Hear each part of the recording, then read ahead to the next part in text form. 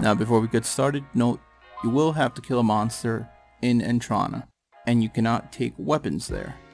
You can bring the raw materials to create a weapon, so you could bring hides to create a wand, or you could go ahead and carry a log and bowstring to create a bow. In my case, I took spider silk to create a wand. Also, in my inventory, I don't have thread.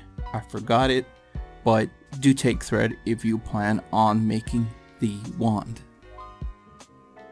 Speak to the warrior in the Lumbridge Swamp to start the quest.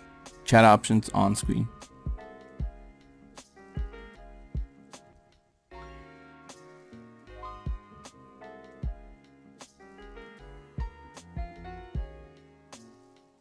Attempt to chop the tree directly east of the campsite. Speak to Seamus the Leprechaun. Chat options on screen.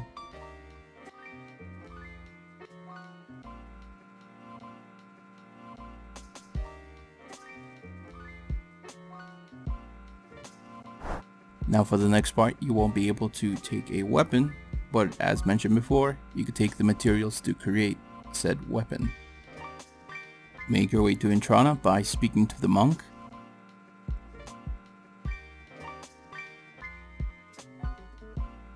Run to the far west side of Entrana and you'll see a dungeon. Attempt to climb down. You'll be stopped by a monk when you attempt to climb down. Choose the second chat option. Go ahead and craft your weapon.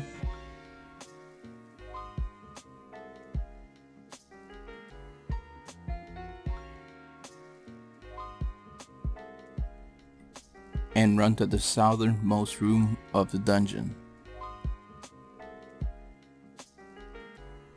Attempt to chop the tree. This will summon a tree spirit. Go ahead and just fight it. You could hide behind the mushrooms just south in case you are lower level.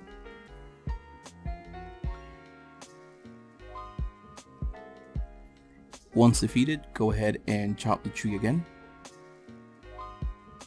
Now before you teleport away, very important, go ahead and chop more branches, not only for a placeholder, but you will need another branch for the Recipe for Disaster mini quest. Once you've collected extra branches, go ahead and take the door on the east side of the dungeon. And don't worry, this does not teleport you to the wilderness like it used to back in the day. Instead, it'll teleport you just north of the wizard's tower.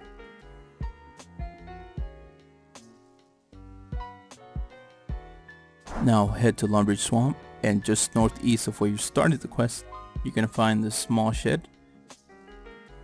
Go ahead and wield your Dreaming Staff and enter the shed. And quest complete.